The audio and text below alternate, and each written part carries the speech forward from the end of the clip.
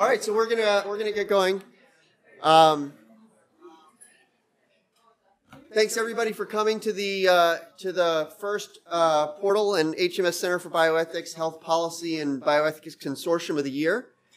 It's great to see such a big turnout for this. We ended up getting 142 RSVPs, and so we're going to be taping it, and hopefully people who were not able to fit into the room will be able to catch it later. If you do want to tweet about anything that comes up, the hashtag that we use for this series is hashtag #PolicyEthics. And we want to also acknowledge the support provided by the Oswald Kamen Fund at Harvard University for this seminar series. So just to give you some background, so my name is Aaron Kesselheim. I'm a physician and lawyer, and I'm the director of Portal. Portal is a research center based at Brigham Women's Hospital that's focused on the study of the intersection of law, therapeutics, and public health. We have three full-time faculty members, 5 postdocs, one of which is going to be the moderator today, Mike Sinha, numerous students who work with us. So if you're interested in any of these topics, please reach out and let me know. You can see here some of the this is some of the stuff that we do. This is a recent JAMA article on cost savings from using inexpensive generic drugs instead of expensive brand name combination medications. And there's an opinion piece that we wrote in Bloomberg. And we teach courses at the HMS Center for Bioethics, of which this serves as one as well.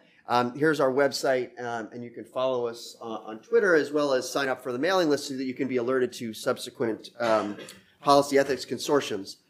So just to give you a background, the objectives of this consortium are to articulate key issues in the healthcare system and public health that involve ethically challenging policies or practices, bring together experts, and we've got 2 fantastic ones today, with different perspectives or experiences to consider and propose solutions to these ethical and policy dilemmas, and then to try to stimulate conversation and further academic study of the topic to help advance the field.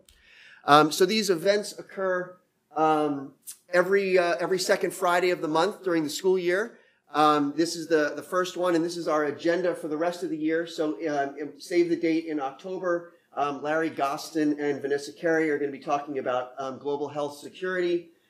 In November, we're going to be talking about provider consolidation with Limor Daphne from the Business School and Eric Gold from the U.S. Attorney's Office in Boston. And then in December, talking about expensive medical treatments in the context of this drug called Luxturna with Steve Pearson and Jason Commander from Mass Eye and Ear. And again, if you sign up with Portal, you'll get notices of all of these. All right, so I want to introduce our topic today, the U.S. opioid epidemic. Where do we go from here? First, we're going to hear from the moderator, Mike Sinha, and then we'll hear from our 2 expert discussants. And thank you all very much for joining us.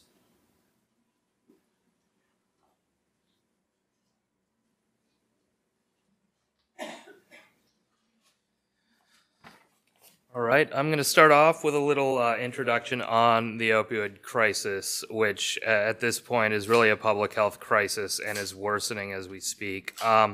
These are some of the most recent statistics from NIDA.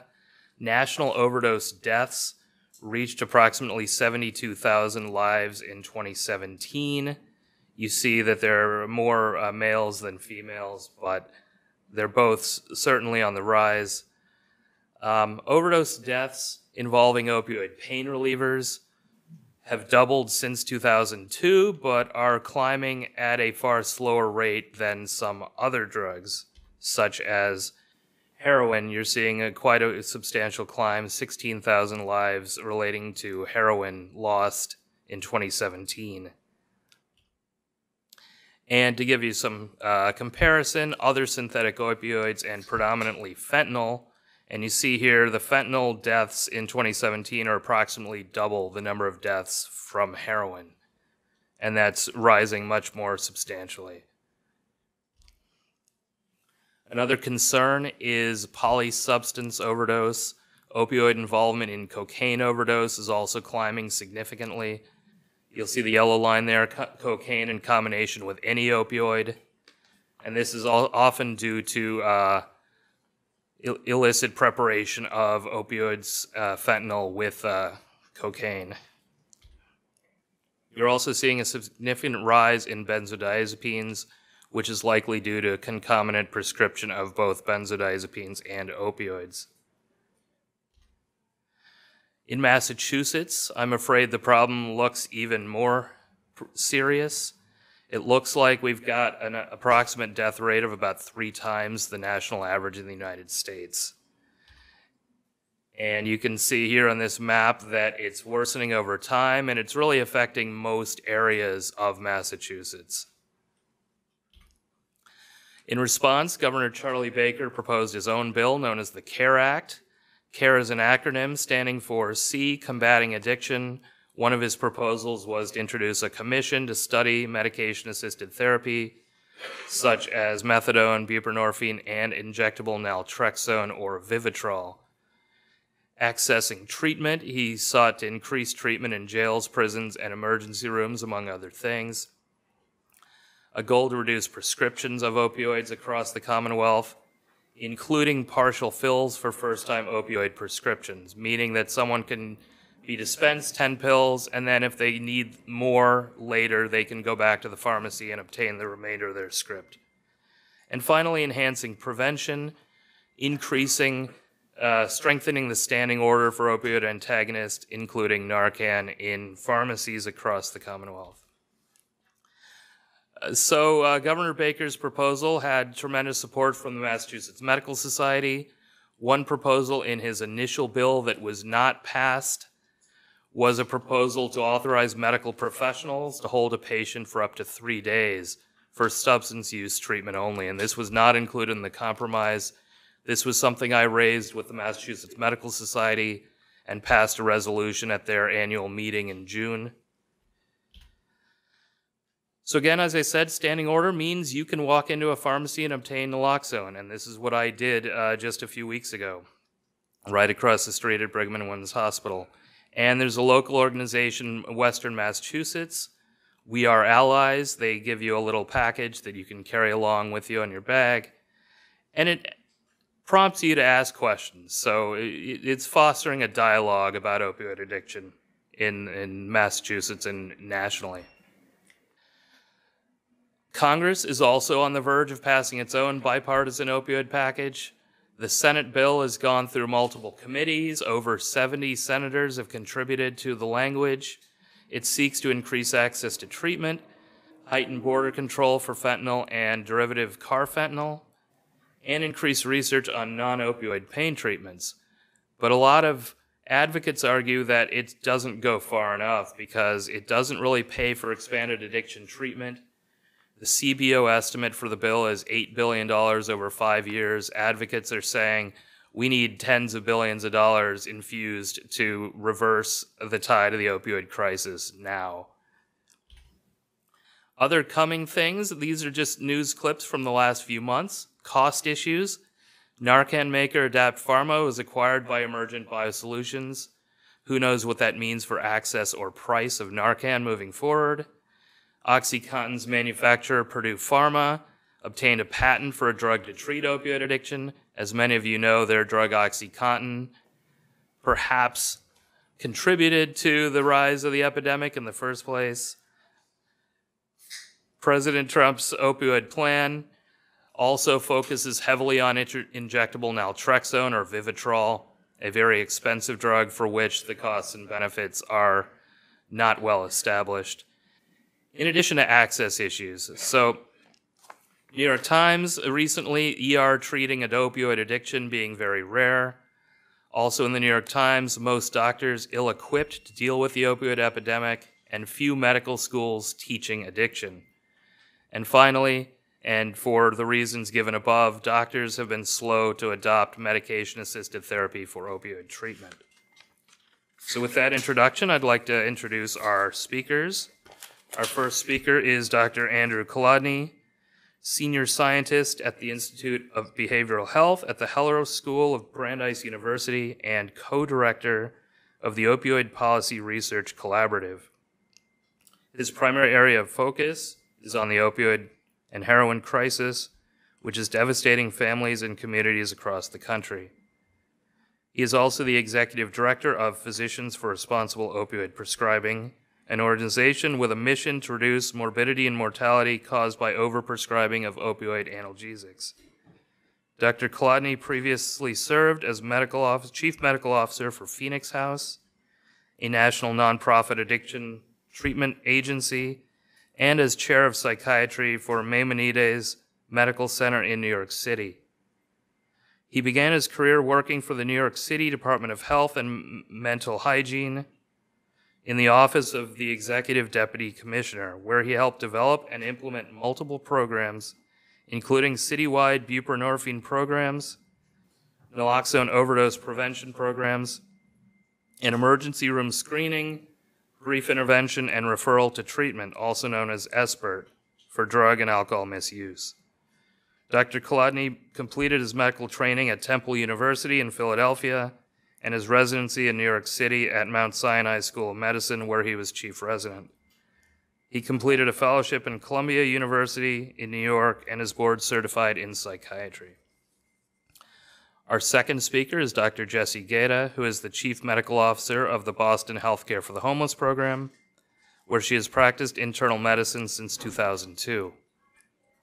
She oversees the clinical practice of this unique community health center that serves 12,000 people annually across dozens of clinical sites, including homeless shelters, the street, and one of the first medical respite programs in the country. Dually board certified in internal medicine and addiction medicine, Dr. Gaeta graduated from the University of Maryland School of Medicine in 1998, trained in internal medicine at Boston University Medical Center, and served there as chief resident in 2002.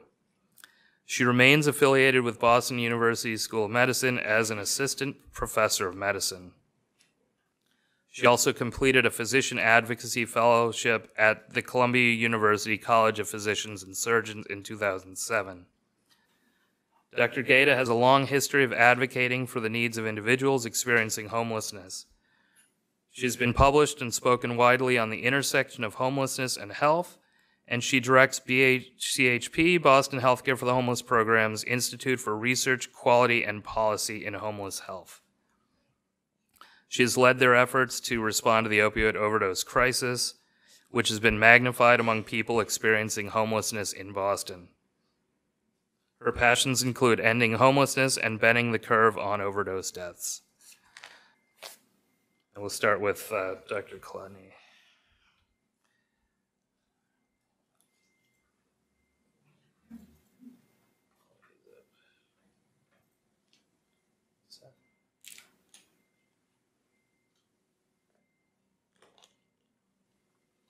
So it's a pleasure to have this opportunity to talk with you about the opioid crisis. I know the title for today's seminar is "Where do we go from here?"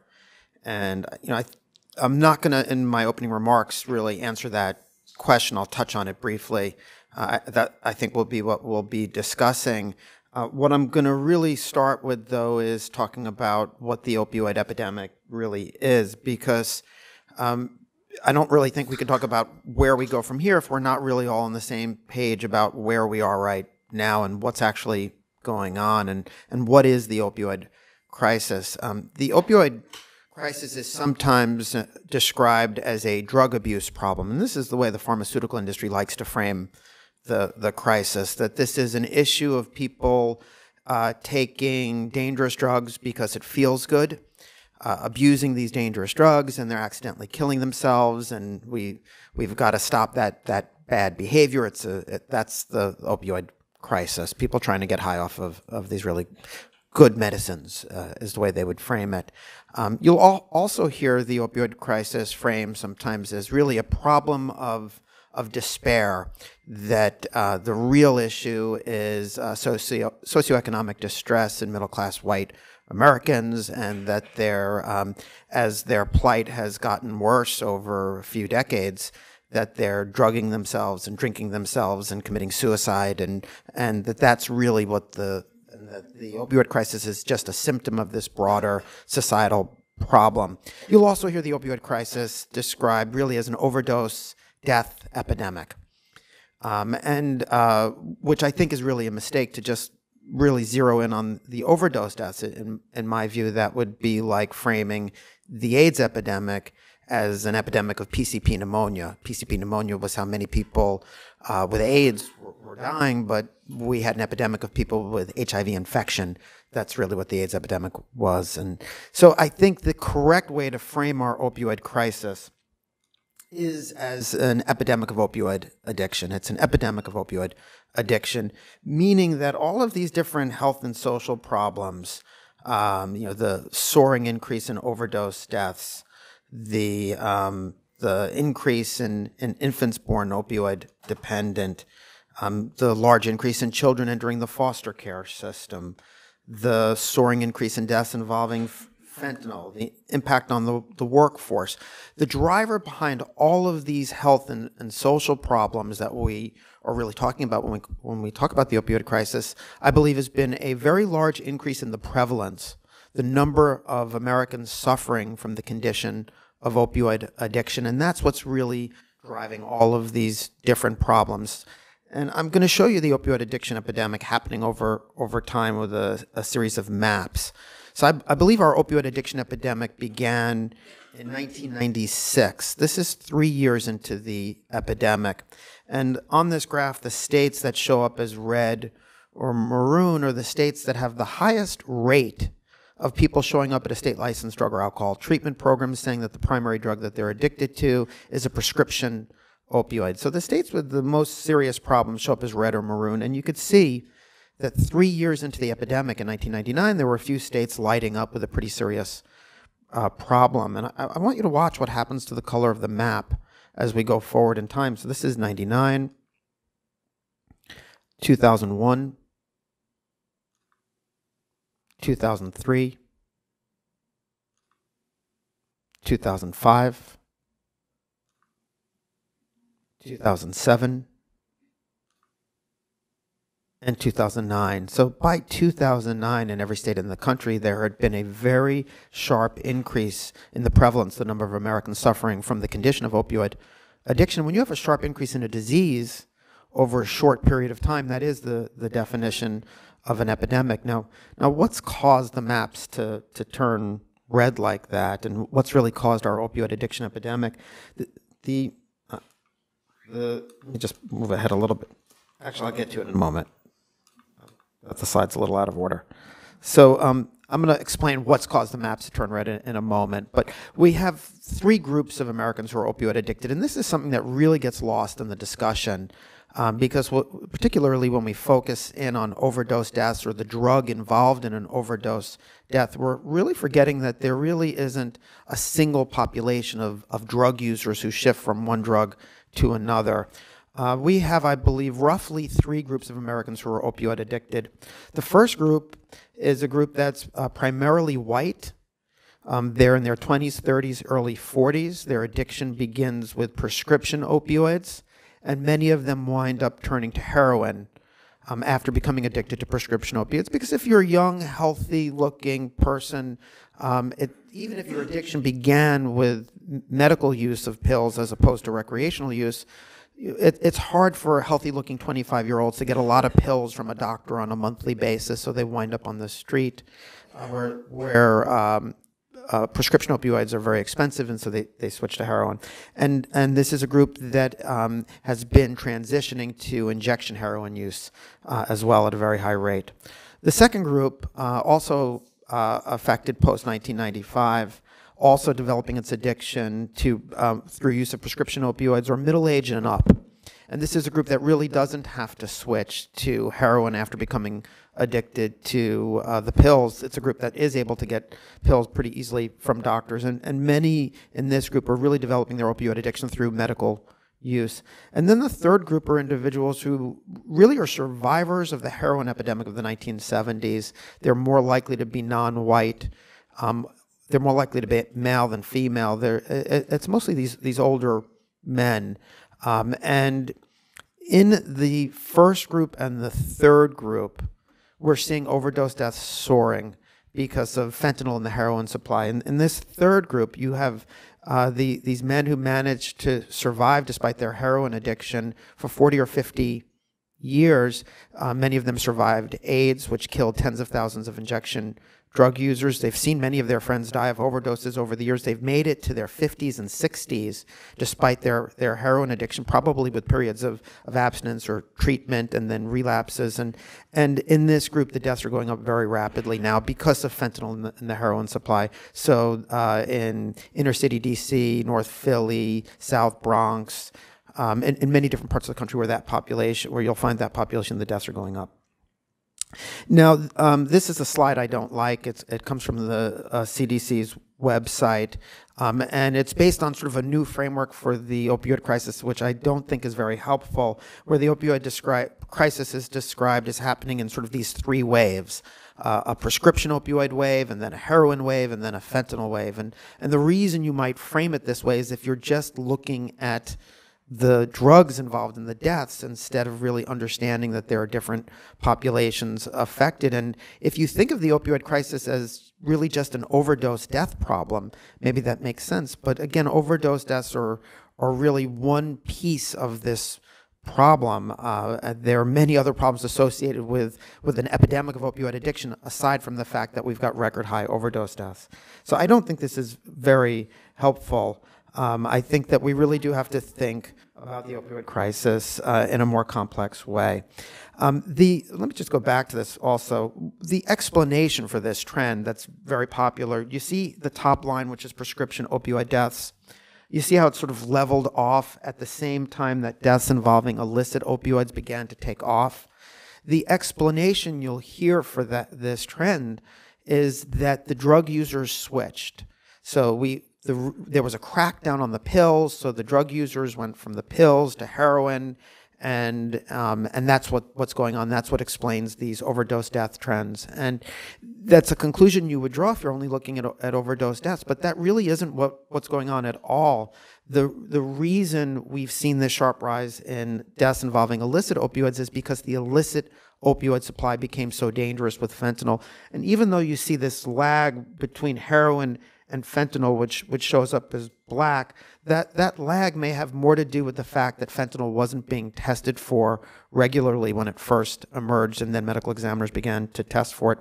It is not true that there was a sudden shift from prescription opioids to heroin in the context of a so-called crackdown. The rise in heroin use, the switching, began much earlier. So, and you see that here on this slide. On the right is non-Hispanic blacks. On the left is whites. And I want you to look at the red line, which is the age group 20 to 34 years old. And you'll see among young whites in the United States, heroin use began rising very rapidly at the beginning of the prescription opioid crisis. These were young people who were switching. And if you look as well on that graph, if you look at the green line for whites, middle-aged white people, you don't see rising use of heroin. Again, that's a group that is more easily able to get pills from doctors even after they've become addicted. Something that many people don't realize is that when you compare the rate of overdose deaths or the number of overdose deaths that have been occurring in this young white group that switches to heroin, when you compare their deaths to the middle-aged and older whites who don't switch to heroin, up until the fentanyl emerged, we were seeing many more deaths in the people getting pills from doctors than we were in the young people out there using heroin on the street. And you can see that on this graph. So the light blue are opioid pain reliever deaths. The dark blue is heroin. And you can see significantly more deaths involving prescription opioids than heroin, and the age group where we were seeing the most deaths was that middle-aged group. This is an infographic that the New York Times put together, and what it's really showing you is this young group now catching up. And the young group has surpassed the older group now that we have this extremely dangerous heroin supply. And you can see over time with fentanyl, many more deaths now occurring in that young white group and in the older non-white group. So this was the slide I meant to talk about previously. What's causing our opioid addiction epidemic? What caused those maps to turn red? And this is a CDC slide. And the CDC has been perfectly clear about what's causing our opioid addiction epidemic. the CDC is showing us here that as the prescribing of opioids, the consumption of prescription opioids began to increase in the United States, which is the green line, that rates of death, which is the red line involving prescription opioids and addiction to prescription opioids, the blue line, that they went up in parallel. The CDC has really been saying that this is an epidemic that's been caused by us, the medical community, that as we started to prescribe opioids much more aggressively, as the prescribing went up, rates of addiction and overdose deaths went up right along with the increase in the prescribing. And the CDC's message has been very clear as well. Their message to us is that we may not be able to bring this epidemic under control until the prescribing trends much more cautious, until we really get to the levels of prescribing where we were before we had this epidemic. I can tell you that pharmaceutical companies that manufacture opioids don't agree with the CDC.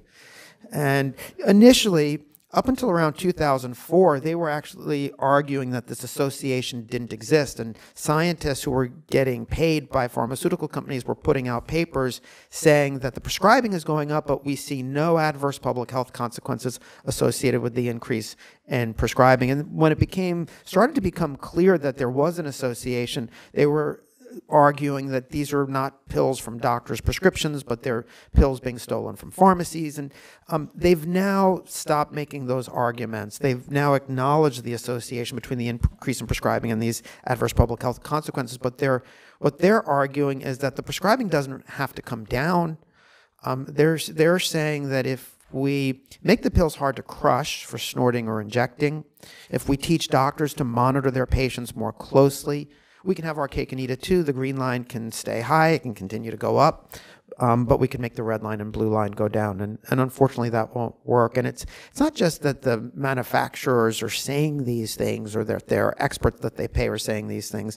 They're also putting their money where their mouth is. They're spending quite a bit to try and block state and federal interventions that might result in more cautious prescribing. This data comes from an investigation by the Associated Press and the Center for Public Integrity, which found that over the past 10 years, the opioid lobby, the manufacturers and distributors, outspent the gun lobby. They spent 8 times more than the gun lobby in their efforts to block regulations that might result in more cautious prescribing. They had spent $880 million over the past 10 years. I mentioned earlier the pharmaceutical industry frames our opioid crisis as a problem of drug abuse.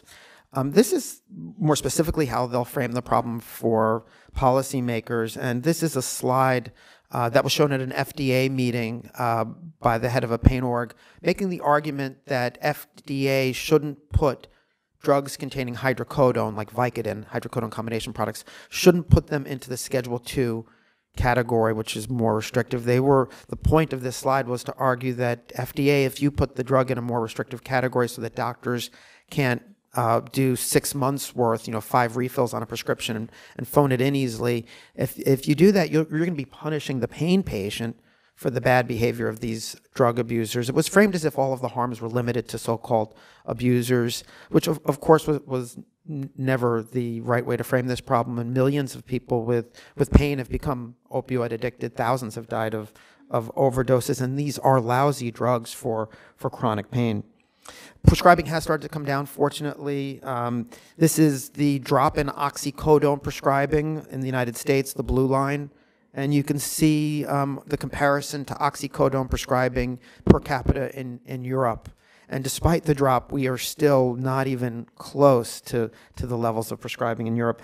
This is just oxycodone. This is more data showing you all opioids and morphine equivalents, and you do see that the prescribing has started to trend down, but we have a very long way to go before we're at the levels, the pre-1996 levels. There was a federal review. Federal government looked at all of the evidence to support long-term use of opioids for chronic non-cancer pain. This is the review that they published, and the conclusion is highlighted here. They looked at all of the evidence, and the conclusion was we cannot find evidence that putting patients with chronic pain on long-term opioids is helpful.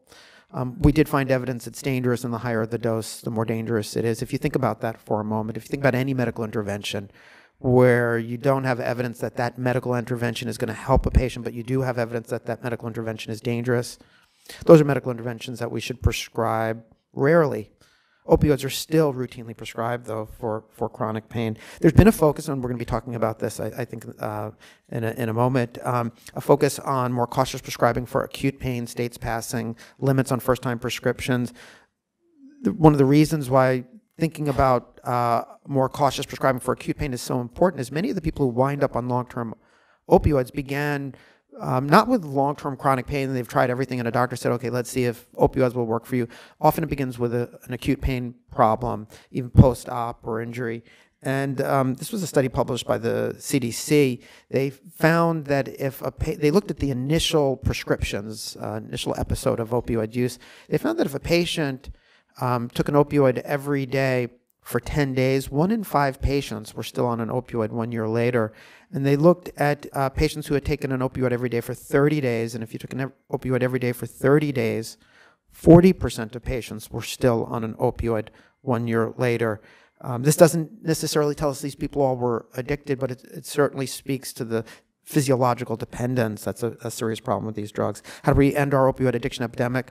Well, I think one of the reasons it's really important to frame the problem the right way is because if you do frame this as an epidemic of opioid addiction, what we need to do about it becomes much more clear. We have to prevent more people from becoming opioid addicted. More than anything else, the interventions there will be interventions that result in much more cautious prescribing so that we don't directly addict patients and so that we don't stock homes with a highly addictive drug where family members can become addicted. And then, of course, we have to see that people who have this disease are receiving effective treatment. These first 2 bullets are really similar to how you would respond to any disease epidemic. Think about an infectious disease outbreak, an Ebola outbreak. What would you do? You'd contain it to prevent more people from getting the infection, and you'd see that the people with the infection are getting life-saving treatment so it doesn't kill them.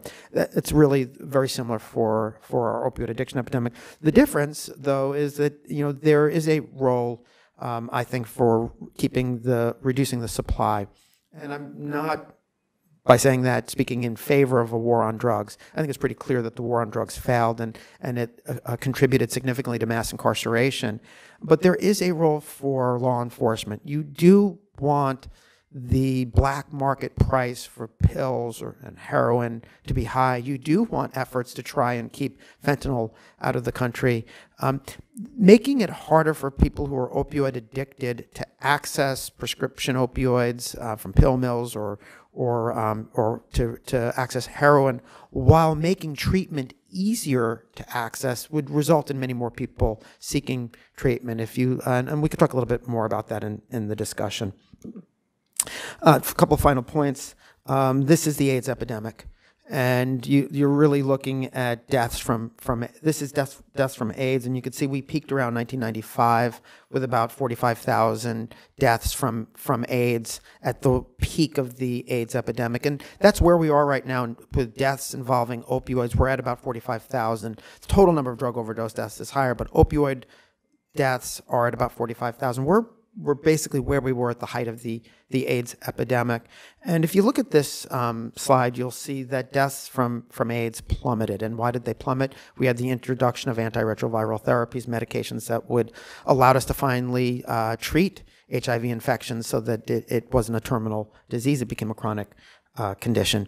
I believe that we have medications available today that if there was better access, we could see a similar trend. And the medication that I think really would be most valuable in that regard is buprenorphine or Suboxone. And when I say that better access to buprenorphine might allow us to see a similar plummet in deaths, I'm not just speculating. It happened in France. In France, buprenorphine was released in the mid-90s. There were no limits on who could prescribe it. Doctors didn't have to take a special class, an 8-hour course. There were no cap on the number of patients they could treat. It was out there. Doctors began to prescribe it very widely. And within 6 years of the release of buprenorphine, you had a 79% drop in deaths from heroin. And you could see here the line going up is buprenorphine prescriptions. The black line going down are deaths involving heroin. These are some of the different interventions. We'll talk a little bit more about them in the discussion. These are states where prescribing is trending up or down. You see Massachusetts, the prescribing, Massachusetts is in dark blue. We're in the best category. And by the way, Massachusetts is doing a little bit better right now, one would predict that Massachusetts would have a much higher death rate than other parts of the country because we have much more fentanyl. Almost all of our heroin has fentanyl in it, or is fentanyl being sold as heroin. So you would predict that the opioid crisis would be worse, which it is in terms of overdose deaths, but you'd also predict that it would the trends would be moving in the wrong direction, and they're moving in the right direction. So overdose deaths in Massachusetts have stopped going up for the past year and a half, may even be trending in the right direction. It's too soon to celebrate, but I don't think it's necessarily because of the drop in prescribing. That helps prevent new people from getting addicted. I think it has more to do with the fact that in Massachusetts there is better access to buprenorphine and to treatment than in other parts of the country. Washington State has also done a really good job of focusing early on before other states were on the issue of high dosage prescribing. Back in 2010, the state put out a policy requiring doctors who had patients on doses greater than the equivalent of 120 milligrams of morphine that they would have to take this extra step and seek a consult from a pain specialist. And so they basically legislated an upper dose limit. And that's been appears to have been very effective in reducing overdose deaths in the state of Washington involving prescription opioids. This is the national overdose death trend. It's flattening. It's possible we're beginning to turn a corner nationally in overdose deaths. It's too soon to tell, but this is the best it's looked in a very long time. So maybe overdose deaths are not, I have a feeling they're going to go up again when we have the 2018 full data, but maybe if we're lucky, 2018 will be the worst year in history and we'll begin turning a corner on the epidemic. So I'll stop here. In summary, this is the worst drug addiction epidemic in United States history. To bring the problem under control, we need evidence-based interventions, and we're really not there yet. Thank you.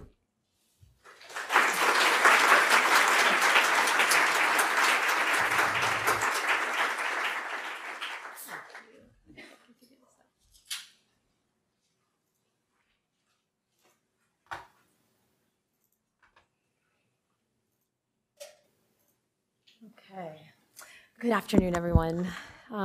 Just want to thank Michael, Dr. Sinha, for inviting me here today. I'm thrilled to come. This is like a passion subject for me, and also was grateful to meet Dr. Kolodny and all of you.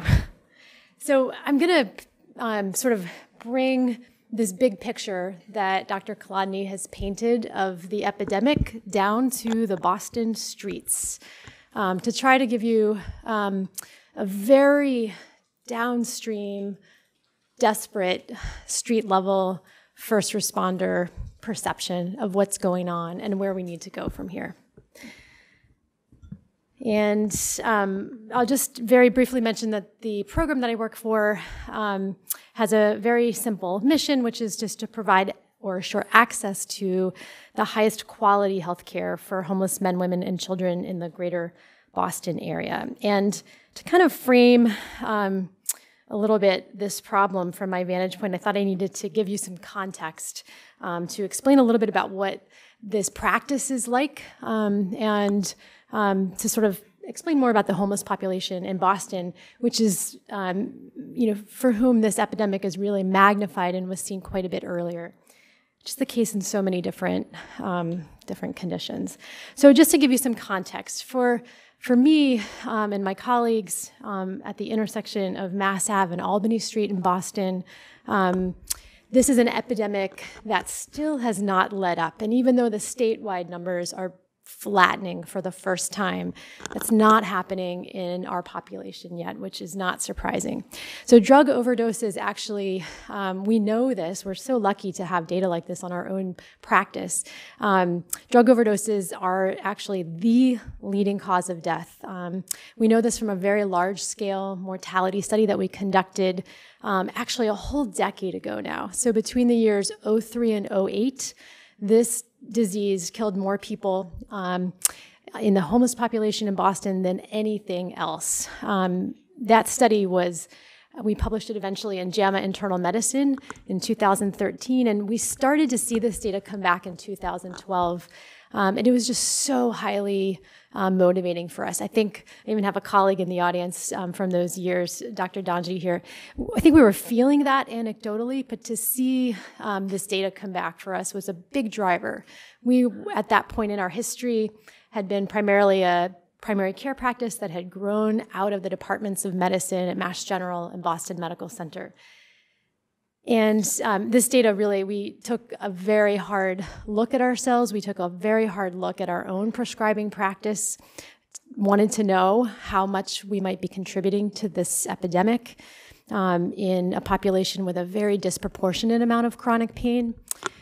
We also just sort of took to own addiction as a core part of our program's identity. So there are 30 doctors in my practice. 16 of us have gone back to do to become board certified in addiction medicine. We began in 2012, really, prescribing naloxone or Narcan rescue kits to just very broadly across our practice to everyone. We started to triple, quadruple the size of our office-based addiction treatment, OBAT programs, in which we provide either buprenorphine or Suboxone or injectable naltrexone or Vivitrol. So these programs were just growing by leaps and bounds in the aftermath of seeing this data. In fact, in the building where I spend most of my time, there are still today between 2 and 5 overdoses every single week. It's so common that I wear Narcan on my chain here because I don't always have a bag with me. I'm frequently stopping next to the parking lot where I park to resuscitate someone. I'm very often resuscitating people in public bathrooms nearby when I go to grab a lunch somewhere. I mean, so we are just drowning in overdoses, despite a lot of shift in programming in recent years. And so this is just the key figure from the mortality study I mentioned, which I think paints this like beautiful picture in one figure of the evolution of a new epidemic in this population. So what we're looking at here are mortality rate ratios. So a rate ratio of 1 on the x-axis there means that mortality from the causes that you see on the left was the same in 2 different time periods, because we had actually done the same study about 15 years earlier. So this is looking at the rates of death for these causes compared for 03 to 08 compared to 88 to 93. And what you see is that in 88 to 93, so a rate ratio to the left of 1 means that it was more common in the previous time period. So the rate ratio for HIV and HIV-related deaths was far to the left there. There's been a big mitigation in deaths, as Dr. Kolodny showed you nationally. In this population in Boston. And I think the reasons for that, as have been mentioned, include obviously the advent of highly effective antiretroviral therapy. In my mind, they also include things like the Ryan White program that allowed us to bring meds and impressive sort of medication adherence work right to the street. It also included policies having to do with prioritization of people with HIV for housing and many other policies. So deaths from HIV, this was the good news in the study, were mitigated to a large extent, but they were almost perfectly offset by a shift to the right in the same amount of death from drug overdose. The size of the box here, by the way, corresponds to the number of deaths from each cause. I point out, just because it's interesting, that cancer and heart disease in the very center of this figure were a very close second and third most common cause of death, and those did not move across the 2 time periods, which is kind of devastating to see if you're a primary care doc working in this practice. Very motivating data. To paint the picture, I thought it would be good to share some photos with you as well from a news article that the Globe ran on the front page and several subsequent pages.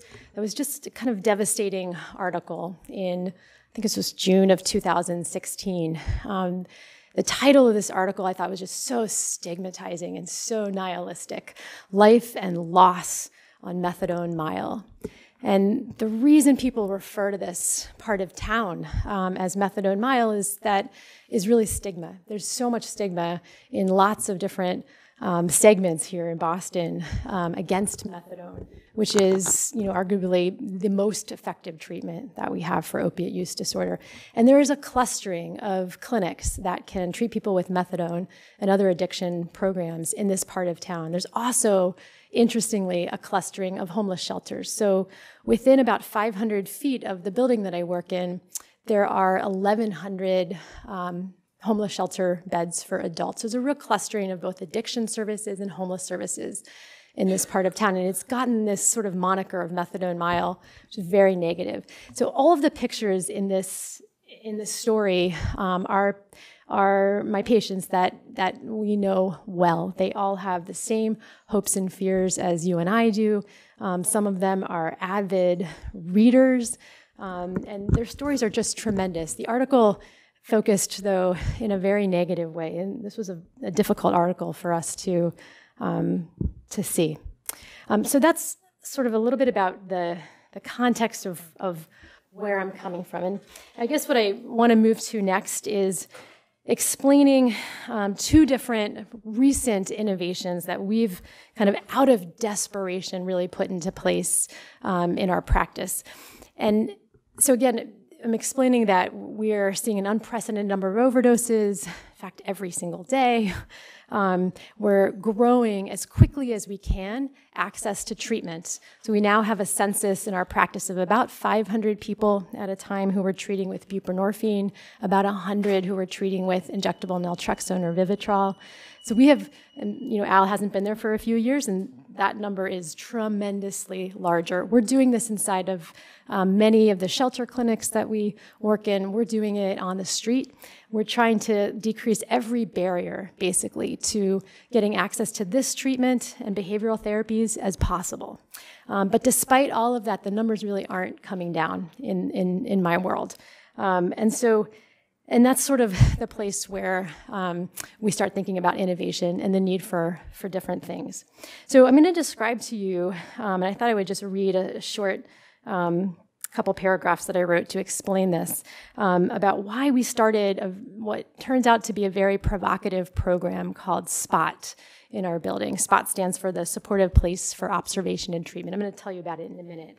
But I wrote this recently. So I think what I've began to believe about being innovative is above all else, recognizing and responding to needs that have gone unarticulated, that haven't been voiced or haven't been heard, or sometimes needs that have been silenced. And so there are a couple stories that kind of illustrate these unvoiced and unheard needs.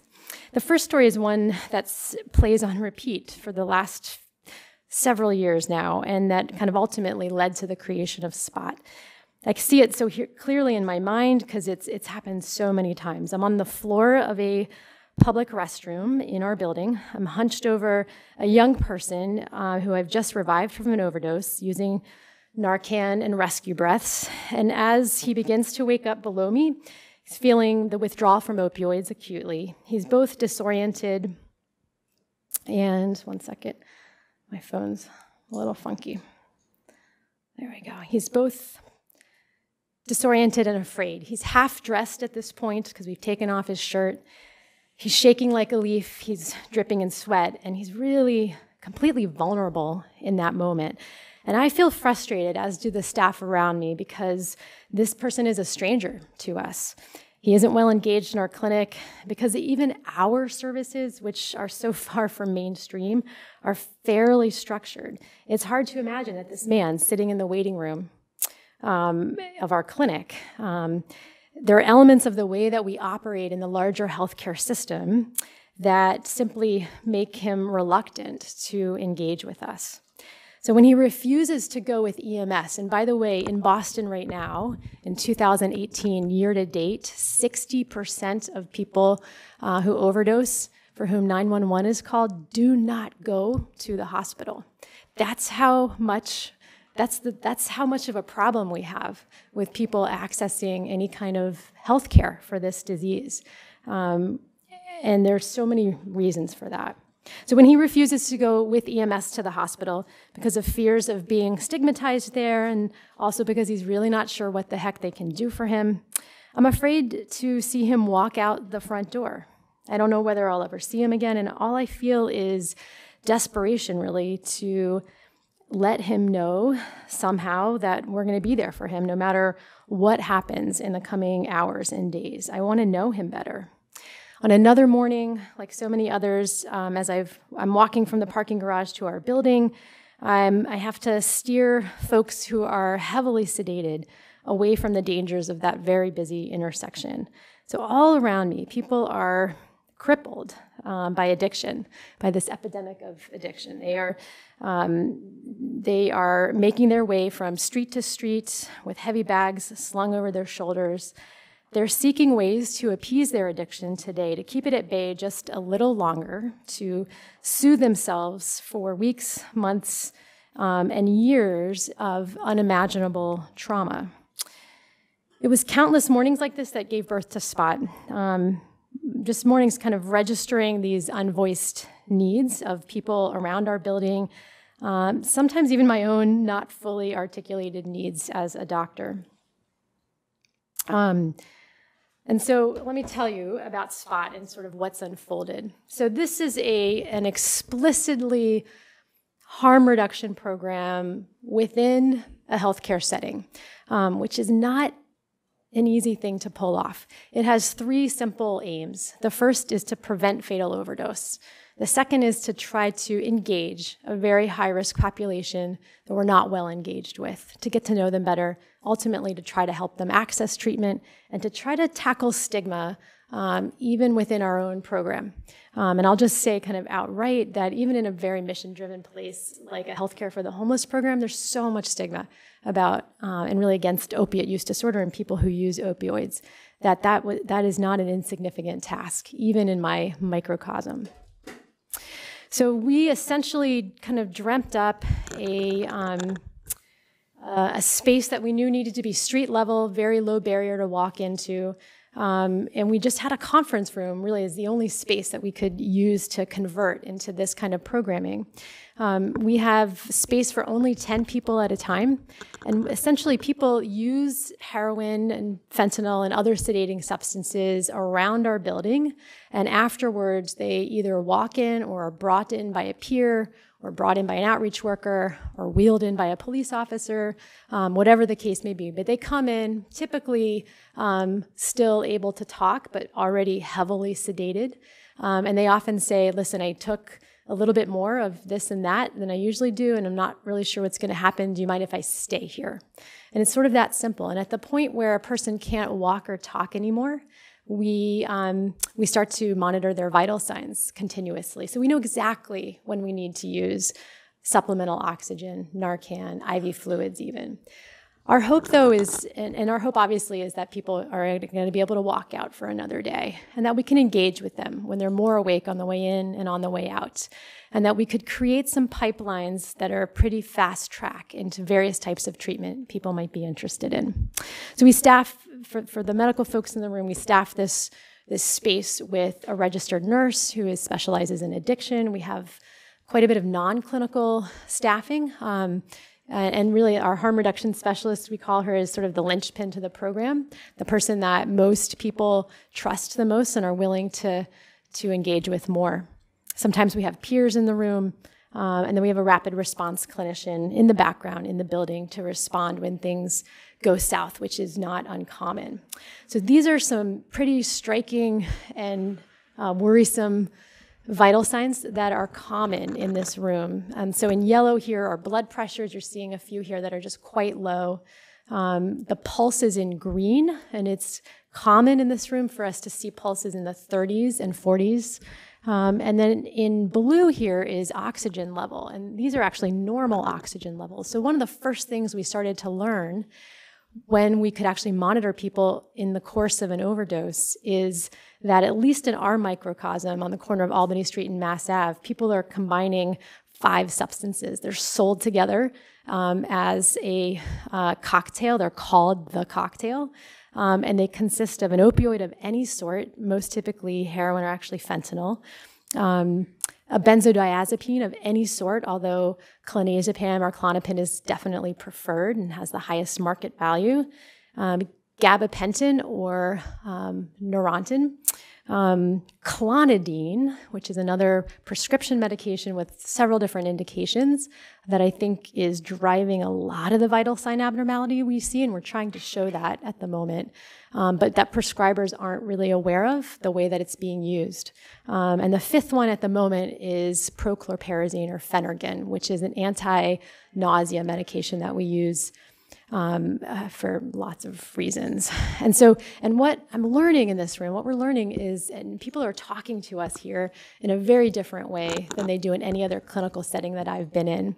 What I'm learning is that when people have a tolerance to a certain amount of heroin or fentanyl or whatever opioid, that they can not get additional euphoria or high, but they can get additional sedation. And my patients basically say, I am trying to check out. I don't want to see this environment around me. I don't want to exist in this world today. I want to be asleep through the most of today. And it's sedation that they're actually after. And that's absolutely happening. So some examples of the kinds of things we're beginning to learn in this room. The cohort who use the program are extremely high risk. They're experiencing repeated overdoses. They are not engaged with healthcare providers in general. Again, the nature of the relationship in the program is very different than in any other clinical setting I've been in. And I've just explained to you a bit about the cocktail. So we've actually been open now for a little over 2 years, and I'll say it was a battle to be able to open. NPR ran a story that we were planning to do this, and out of the blue, that same day, the mayor of Boston had 75 phone calls from people who live in the South End. The governor got asked about it at a press conference in Worcester 3 days later, and it sort of blew up as something much more controversial than we were naively thinking it would be. And so we had to kind of go back to the drawing board, and for about 6 months, we did a lot of community processing. I think we probably attended 55 community meetings. We brought people into the space. We explained what we were going to try to do, and we tried to build some community buy-in, and that eventually happened. So we opened in April of 2016, and in this tiny room with just space for 10 people, we've had actually at this point now, 2.25 years in, we've had about 8,000 encounters with about 700 unique people. And I think some of the outcomes that most people are interested in are how often do we connect people to treatment. And I'll say that I think there's value in this kind of service, this kind of harm reduction work, even when we can't connect people to treatment. This is a day that they are going to live. There's going to be a tomorrow. We're going to make sure that they're not going to die. My hope eventually for everyone is that they connect to treatment, but there is value even when that doesn't happen. Our success rate in connecting people to treatment in the first year was only about 10%, which doesn't surprise me too much. And by the end of the second year now, we're at 22%. I'll tell you that it happens on average at the 13th encounter, which really says something about building trust and relationship and engagement over time. We just launched a really neat campaign, public campaign, to try to combat stigma, the kind of overlapping, intersecting stigmas of homelessness and addiction. It's called the Boston Underdogs Campaign, and we had this amazing marketing firm, Hill Holiday, help us out with it. And so if you're interested in hearing a couple stories from people who have been to SPOT and learn more about it, you could check us out on that website. So I'm going to tell you briefly about a second recent intervention that's only about 7 months old now, that is, again, coming from a place of desperation. So despite the fact that, again, we've been trying to lower every barrier we can to people being able to access buprenorphine treatment or Suboxone treatment, we're still finding that there are wait times, even in our clinic. If you walk in and say, I am looking for treatment with this medication, it's going to take us about 8 weeks to actually write the first prescription. And there are typically hoops that you jump through while you're waiting those 8 weeks. And by the way, death rates from overdose are the highest in the waitlist period for both buprenorphine and methadone.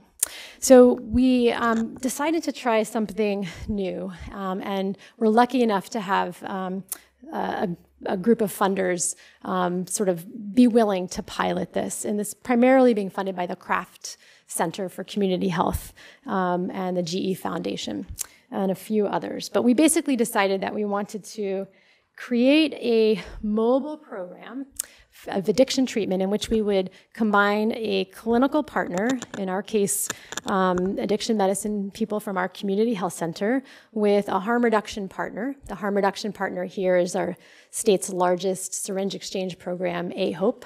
And that partner, by the way, to me is like absolutely key. We want to be mobile and we want to be able to hotspot. We want to be able to go geographically to the parts of Boston where the most overdoses are happening. So we looked at a ton of maps like this. This is a heat map dated now in that it's 2016, but it basically shows you for that year the hotspots of overdose. And this comes from Boston EMS data. These are incidents of what they call narcotic-related illness, which is overdose. And to me, this is a map of homelessness in Boston, although I'm sure that doesn't tell the whole story, because we're looking at, first of all, the part of town where I was telling you about the clustering is here. I'm going to call it Recovery Road instead of that other moniker. And then lots of these other dots are T-stops, T-stations, North Station, South Station. These are places where my patients stay. They use the bathrooms. They're hidden in alleyways of the T-stops that you would never know about. These are also shelters. Pine Street Inn is a small blip on this map, etc.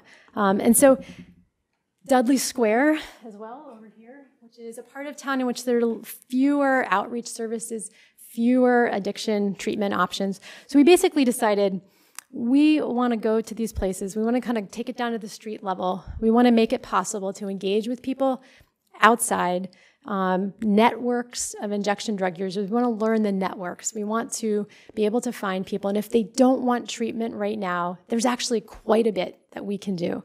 We can do syringe exchange. We can make sure that they're going to use a clean, unused needle every single time that they inject. We can take the used needles so they're not thrown away because there's no other place to dispose of them. We can distribute Narcan. We can give water. We can give all the rest of the works, so to speak, that it takes to inject heroin without the risk of infection with HIV and Hep C.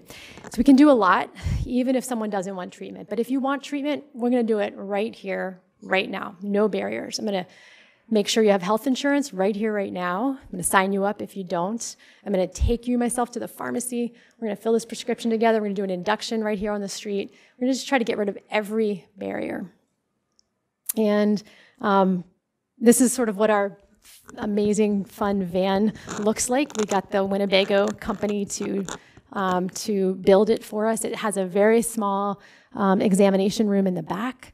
It has a phenomenal kind of Wi-Fi router, computer. I have access to Epic, a printer, a label printer. It has a vaccine refrigerator. So at the moment, I'm doing a ton of hepatitis A and B vaccines because there are outbreaks of both of those infections in this exact population.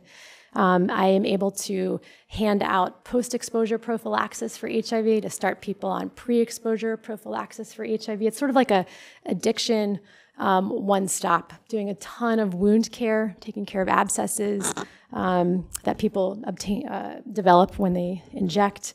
In the reception area, that's sort of the part where most of the syringe exchange work is happening. And by the way, I'm learning so much. We're learning so much in doing this project. We're learning that there are so many people who never make it into the doorways of our hospitals and community health centers. And we're learning about things like secondary syringe exchange, where if you can engage a key person in a network of injection drug users, that person is willing to take more needles distributed in their network, bring back more from their network, and the same thing with Narcan. So this is sort of what our version of patient-centered care looks like. We go out in teams of 3 and 4, the prescriber and the outreach workers public health advocates from the syringe exchange program. We tend to park in a very quiet, try to be subtle place, and then we blanket a neighborhood. We are mostly working in alleyways. We bring people back to the van when that's necessary. I think I'm not going to bore you with some of our early data because it's only been about 6 months now. But you'll see in these different neighborhoods that we're going to some of these hot spots, we've actually distributed quite a few needles, and we're actually bringing back more than that. So our exchange rate is about 112% right now. We've distributed close to 1,000 Narcan kits. We're having clinical encounters now with about 100 people so far. And actually, I should tell you, we're only working half-time on the van. So at the moment, we've started and have a census of about 30 patients on buprenorphine, and we're prescribing it even in a very different way. We'll call it sort of low-threshold buprenorphine. Low threshold to start, to try it, to keep working with people beyond relapse. That's sort of what we're interested in doing. So where do we go from here? Which is really kind of the interesting topic of the day. I would say, first and foremost, that we need a massive infusion of resources for this epidemic to manage it in this country, something akin even to the Ryan White CARE Act. We obviously need a multifaceted approach, and I would add continuing to try to tackle stigma with public campaigns, and the stigma not only of the addiction itself, but the stigma associated with the treatments like buprenorphine and methadone. I think there can be a lot done, as Dr. Kolodny also alluded to, on the prevention side, but I am so far downstream that I'm focused right now on expanding access to low barrier treatment. And finally, and I think just as importantly, on harm reduction. I think these services play a crucial and complementary role, really, in a treatment continuum. I think we have to be willing to build trusting relationships with people who use drugs that might need to take us out of our comfort zones. I think there's the offer of the promise of discovering and tailoring interventions that have high impact that we should be testing everywhere right now. And then finally, as part of a robust harm reduction strategy, I do think that in certain parts of the U.S. and certain urban areas in particular, that supervised injection or supervised consumption sites make a lot of sense. And I'm happy to say a little more about those in the discussion period. I think I'm going to stop here. Thank you.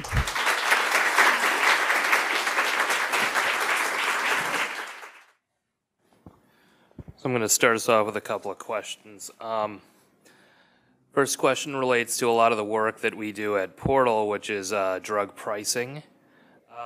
We do have some concerns about price increases and high costs. So as I mentioned, Narcan being acquired by another company, concern that mergers often lead to price increases soon after acquisitions, and then also concern about the president's plan to include Vivitrol, which is, of course, a very expensive branded medication, as part of the response. Do you guys have any thoughts about that?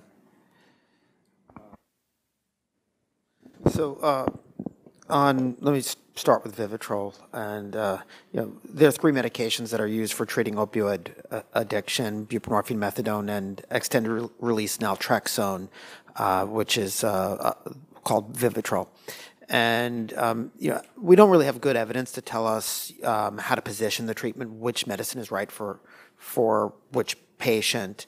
And unfortunately, what we hear from the National Institutes of Drug Abuse or from American Society of Addiction Medicine, when they discuss the different medications, often they talk about all three as if they're all equal, like they don't want to pick favorites. And that's not a good idea, because even though we don't have great evidence about how to position treatment, we do have evidence that opioid agonist treatment with buprenorphine and methadone maintenance is more effective than Vivitrol. Problem with Vivitrol is that you see very high dropout rates, and the manufacturer sat on the results of a registry trial with about 400 patients that showed that within the first few months of treatment, about 75% of the patients had dropped out. They didn't come back for their injection. And if you give somebody naltrexone, the brain, one of the ways in which the brain compensates by having its opiate receptors blocked is that it upregulates opiate receptors. It produces more opiate receptors, which isn't a problem, having a brain with lots of extra opiate receptors if you get your injection every month. But if you miss your injection and you have a brain with lots of extra opiate receptors, you've created an individual who's super sensitive to opiates. It's somebody who doesn't just have a normal tolerance, like someone who got out of jail. You've made them super sensitive. And there are many reports now, including one published paper, showing high rates of deaths in patients treated with Vivitrol. We don't have good evidence about how to position the treatments. Where I based on my clinical experience and the evidence we do have, I think extended release naltrexone makes some sense in patients who haven't been addicted for very long, a young person who's been dabbling, short history of opioid addiction, low physiological dependence on opioids. It's worth giving the medicine a try. But in patients with moderate to severe opioid use disorder, for example, heroin injectors are the type of patient you're more likely to encounter in the criminal justice system. These are patients who are more appropriately treated with buprenorphine or methadone maintenance. And yet in the criminal justice system is where you see a very strong bias against opioid agonist treatment. And drug court judges who will say, we're only going to use Vivitrol in our court, in our drug court program. And the manufacturer has been very good about playing up the fears of buprenorphine and methadone, and they've been very effective on Capitol Hill, which is why we had inserted into federal legislation sort of not even equal footing for Vivitrol, but really giving the promoting extended release naltrexone.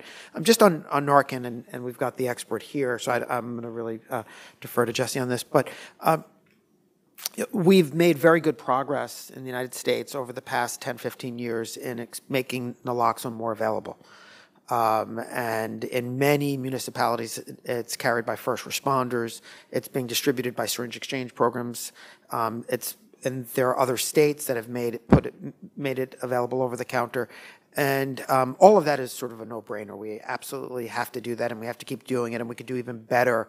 Any place, even in a Starbucks, there should be naloxone because people are overdosing in the restroom there on airplanes. I mean, we should be doing this. But despite these great efforts, and despite the fact that we're saving many lives by making naloxone more available, as you know, opioid crisis has really been continuing to worsen, and so it's necessary but not sufficient. If you rescue somebody with naloxone and you don't see that they get treated for their opioid addiction, you just have to hope somebody's around with naloxone the next time they overdose. And many overdoses occur without a peer around or without somebody who can rescue you. And many deaths occur in people's sleep, particularly prescription opioid deaths. People don't wake up in the morning. There is no opportunity to administer naloxone, so it's only going to get us so far. I thought I would tell you how much Narcan costs at the moment. I'm terrified about the costs going up with this shift. A year ago, we were paying directly the company that makes the high-dose Narcan, which is what you need in Massachusetts. These are 4 milligrams of Narcan in a 0.1 cc of fluid, which is just very potent. And I typically need 3 of these to reverse 1 overdose right now. That tells you a lot about the supply here. But a box of 2 of these was costing us $150. So we have to buy them for our staff. Our patients are mostly covered by Medicaid. We do have some people without health insurance that we buy these for, and it's costing us $150. Recently talked them down to a public interest price of $75 a box. So it's still actually really costly, especially when you think of how much we're going through here. So, and that's like considered a great price, $75 for 8 milligrams of Narcan. So I'm very worried about it going up. And I think the Department of Public Health is as well in Massachusetts.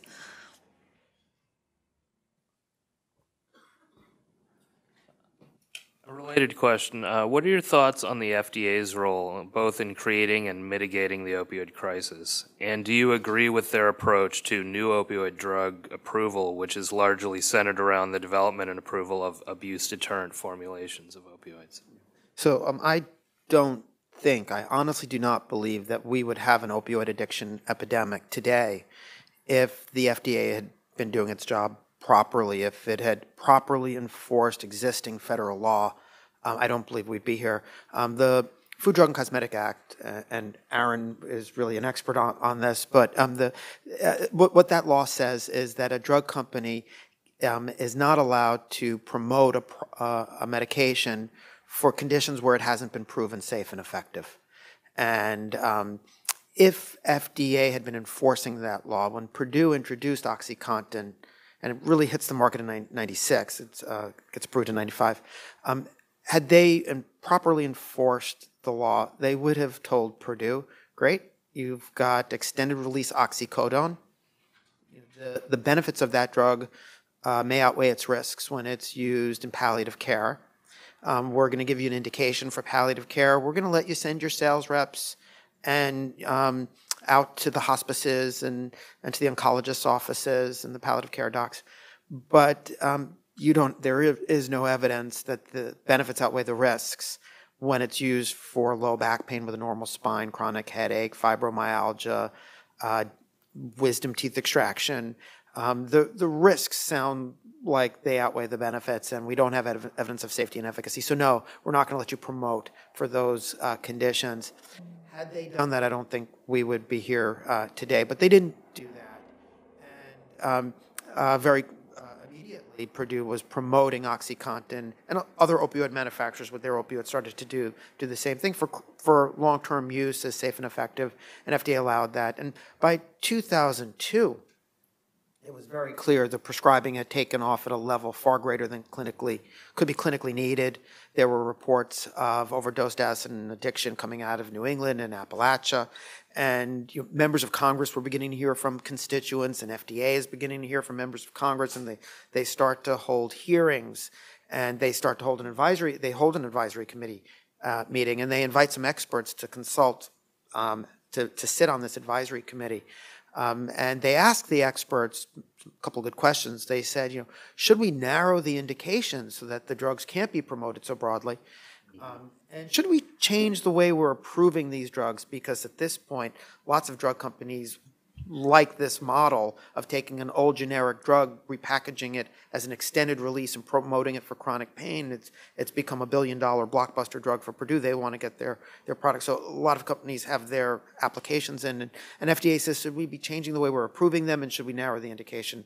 And the experts who they brought together to consult happen to be some of the same experts who were leading this campaign in the medical community to increase prescribing, who had helped usher in the pain is the fifth vital sign, and had been teaching the medical community that we shouldn't worry about the risk of addiction. And so they asked the champions of this crusade for more opioid prescribing, should we better regulate the manufacturers, experts who were getting paid by the manufacturers? And of course they said, no, don't change a thing. And the FDA actually went in the opposite direction. Instead of making it harder for new opioids to enter the market, they changed the way clinical trials were being done to demonstrate efficacy in a way that made it much easier. And we wound up with a steady stream of new opioids. And each time a new opioid hit the market, the manufacturer, it costs a lot of money to bring a drug to market. The only way you're going to recoup that investment is by getting doctors to prescribe your new product. And the only way they're going to know about your new product is if you're out there promoting it with visiting doctors and advertising it. And so each time a new opioid hit the market, it was like pouring fuel on the fire. And now the FDA still hasn't really changed anything. They're sort of latching on to abuse-deterrent formulations, which are really not much better than a gimmick.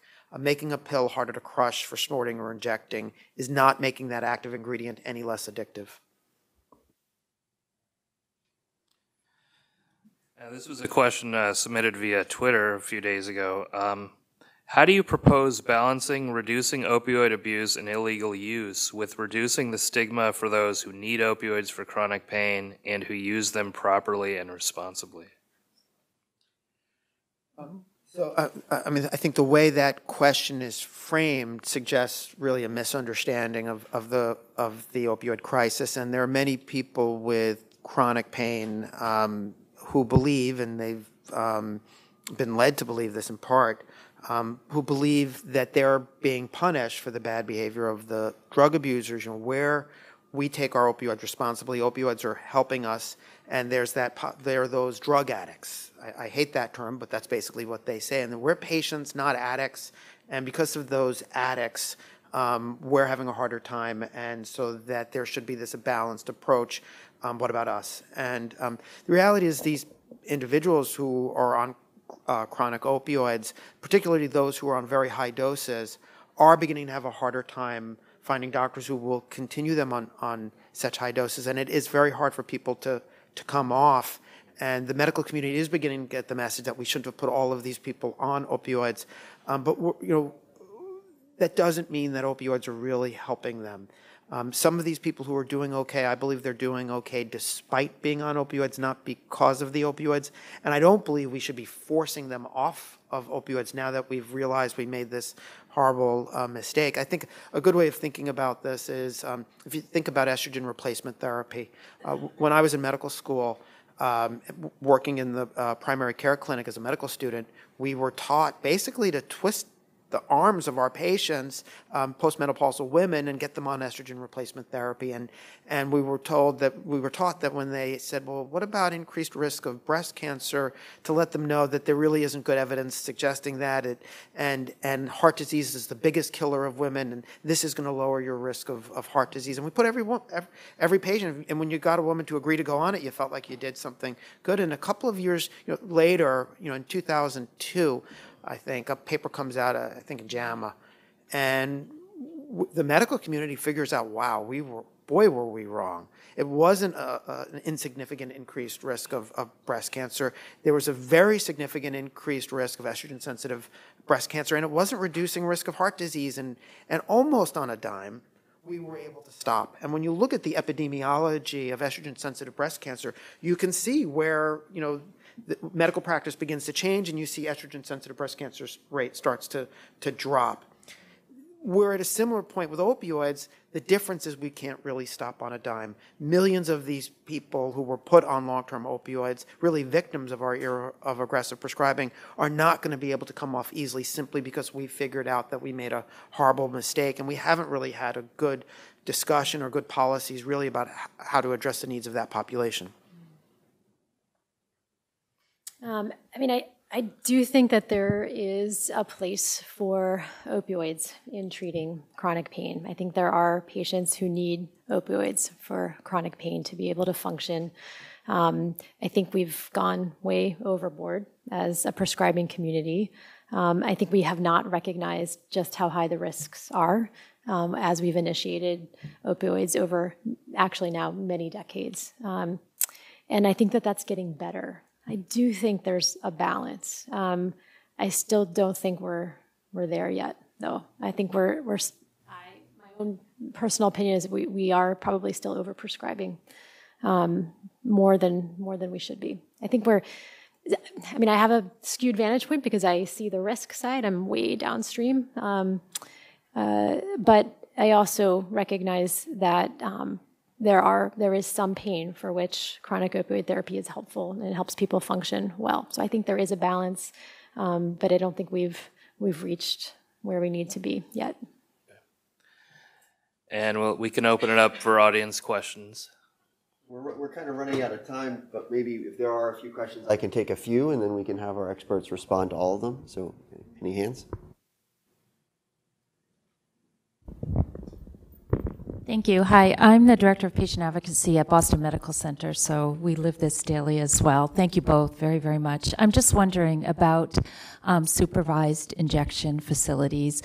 What are the current barriers to having them legislated, and are those barriers insurmountable, or will we see them? A couple more. Thanks, Erin. Hi, my name is Martha Yurchak. I'm at Brigham and Women's Hospital in charge of the ethics service. The data you reported in France about buprenorphine availability was very impressive, and I wonder if you can speak to what are the resistances here, and do you see them being overcome? Hi, I'm Corey Gerlach. I'm a PhD student at Harvard Medical School, and I was wondering, Dr. Gaeta, you talked about treatment, and I was wondering how you define treatment, and whether you mean patients that are taking Vivitrol, or whether you're talking about 12-step programs. And to both of you, just what do you think? Do you think this is a problem that could be solved by the medical community and the drug industry alone, or is there a role in 12-step programs and things like that? That's a lot. So maybe we start with the question about supervised injection. You asked really about barriers, and I would say that, so legally there is a Federal Controlled Substances Act that has a crack house statute created in the late 80s, really in response to a cocaine epidemic, that makes it illegal for anyone to operate a facility in which an illegal substance is used. So there's a federal law that is in place to prevent that from happening. And then each state has its own Controlled Substances Act. And in Massachusetts, we have a very similar statute to the crack house statute. And so the barriers, and I'm just going to tell you the local barriers in this state, although it's a little bit different in California, a little bit different in New York, a little bit different in Philadelphia, and in Washington State right now. Those are the places that are sort of leading on this possibility. In Massachusetts, I think one strategy that I think we need at this point in the epidemic, especially to address the fentanyl epidemic, I think we need to be able to be with people at the point of injection because fentanyl is so fast acting. And so I would argue that we could ask our state legislature or our governor for an amendment in the setting of a public health crisis to at least pilot a medically supervised injection facility. I think that there's more than enough evidence from other countries where these facilities exist to strongly suggest that the outcomes would be favorable. But even if that happened, and of course there's I think that the legislature in Massachusetts struggles with this. I think the administration struggles with this. But even if we were to convince our state legislators and elected officials to try this, we then would have to have some level of reassurance from the federal government that they wouldn't come in to stop. And actually the opposite is true. So we now have the U.S. Attorney General's office very explicitly in the New York Times 2 weeks ago threatening anybody who tried to open such a facility of being shut down and jailed.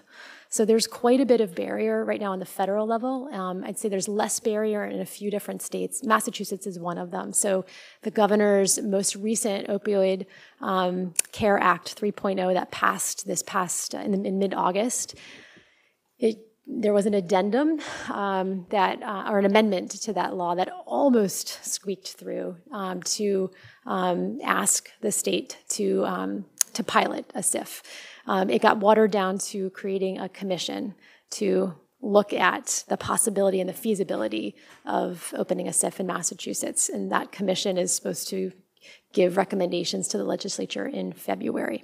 So there's quite a bit of barrier. And I think the main thing that people struggle with in this concept is, and I hear this all the time, is that they worry that if you open a facility like this, that people will be enabled to use heroin, that will somehow encourage use even.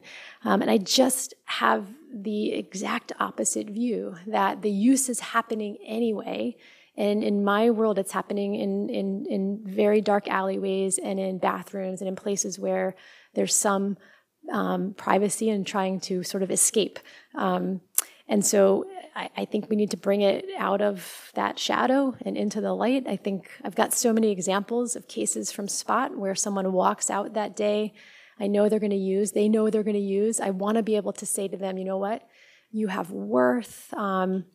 And I'm just going to be with you today. Even though that's what's going to happen, just stay. You're going to be safe. I'm going to keep you here.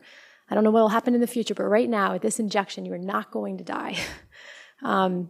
So, any case, quick answer about barriers to SIF legally, and then just in terms of public opinion and stigma about that intervention. There's the evidence base for SIFs from other countries is pretty dramatic, and they've actually ways to try to study this enabling question that I think have more than given us enough evidence that we should be trying this right now in the U.S. in the middle of a fentanyl epidemic.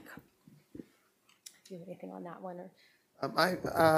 I'd like to see some SIFs piloted in urban areas. I agree with you that they wouldn't enable or it's not government sanctioning use. I don't see any downsides to SIFs, and I think they could potentially be helpful. The data isn't as clear as it is, for example, with syringe exchange, and we understand that clean syringes can reduce HIV infection. Doesn't work as great for Hep C, but we had good evidence on syringe exchange. We don't have the same evidence, and some of their papers are conflicting, but I think we should be piloting this. I get a little concerned by, because of the controversy around it. I think it can be a distraction. And while I do think that they'd be useful in urban areas where people are injecting in public spaces, where you have needle parks, and I do think that they could be good places to link people to treatment, some of the debate is raging in places where I think it makes no sense for a safe injection facility, like Ithaca, New York. In rural or suburban communities, I don't believe people are going to commute into town multiple times a day.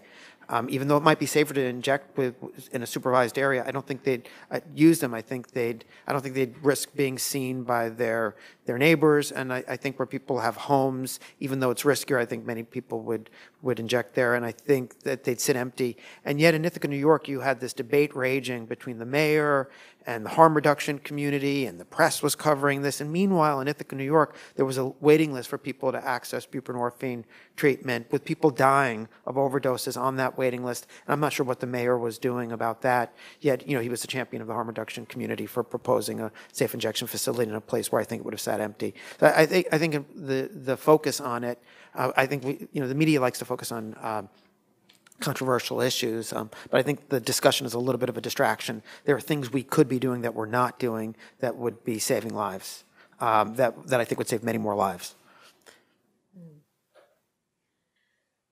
Second question.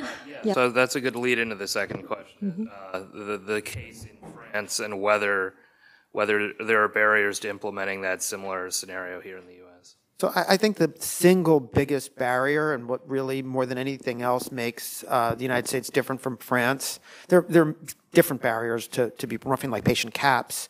For a while, we wouldn't let physician extender, nurse practitioners or physicians assistants prescribe. There are different barriers. We don't have really good addiction treatment integrated into primary care, but I think the single biggest barrier, the biggest problem, is the 8-hour training requirement. Not that it's bad for people to learn about a medication before prescribing it, but when you have an 8-hour training requirement and a waiver process where a doctor then has to apply to the federal government, what happens is most prescribers will never take that course, and in the United States, only 94% of physicians are not eligible to prescribe. And so what that means is that a patient who's opioid addicted, who may want to open up to their primary care doc and say, and discuss this highly stigmatized condition and ask that prescriber, that physician or clinician for help, if they do that, many don't, but if they do that, and in all likelihood, their primary care clinician is going to have to say, well, let's find you someplace to go. If it weren't for that 8-hour training requirement, that primary care clinician could say, well, let's figure out how to get you on this medicine. Maybe I need to learn a little bit about it, but I'll try and do it. And it'd be far easier to integrate this into primary care settings. So more than any other barrier, I think that's what makes us different from France, where doctors just started to prescribe it. I will mention that in France, it wasn't a perfectly rosy story. They were using Subutex, which is the pure buprenorphine, which is the easier to inject version. You can still inject Suboxone, buprenorphine with naloxone in it, but it's a little less attractive for injection use. And a lot of it did wind up diverted onto the black market. You can get a high if you inject it. And there was a fair amount of injection use, but because the pharmacology of buprenorphine is unique, it's a partial agonist. Even if you're injecting it, it's pretty difficult to overdose on it. And so the overdose death rate dropped. And of course, many people who got it weren't injecting it, but were taking it appropriately in a way in which it dramatically improved the quality of their life and their ability to function.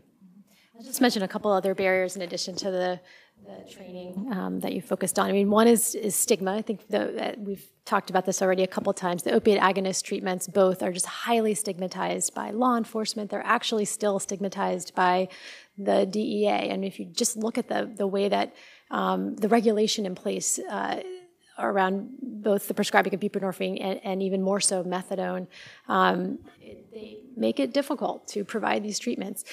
I mean, it is just an example. As a primary care doctor, I've had at least 3 now random visits from a DEA officer to ask me in a very intimidating way about what I'm doing to prevent diversion and how I'm making sure that I'm below my cap of X number of patients and that type of thing. So it's the message is very different with the prescribing of these medications than anything else that we prescribe. And the stigma exists even among patients and in families where there's worry that if you're using an opiate agonist to treat addiction, that it's no different than that person taking heroin, for example, when it's absolutely different. In fact, just by the very definition of addiction being compulsive use of a substance despite harm, when the compulsion goes away, so the behaviors change, and the very nature of addiction itself it can go away for some people, and that's what we're aiming for. But there's a lot of stigma even beyond the there's a lot of stigma in society about these treatments. There's other issues too, which is that I think just from the point of view of a primary care doctor, that this is very intensive work. It's not unlike treating chronic complex heart disease. I need a team of people to help me do this. I can't do it alone. In fact, even some of the regulation around what's expected of me every time I write that prescription is, that visit is taking me much longer than so many other things I do. I think combining buprenorphine, for example, with office-based behavioral therapies like cognitive behavioral therapy is ideal, and yet the opportunity to do that is limited by space and resources and additional team members. So I think there are some logistical reasons why it can be hard or overwhelming to have a lot of patients on buprenorphine in your practice as a primary care doc. So there are a lot of barriers still. So I think we're unfortunately at the end of our time. So thank you very much to the experts and the moderator, and thanks everybody for coming.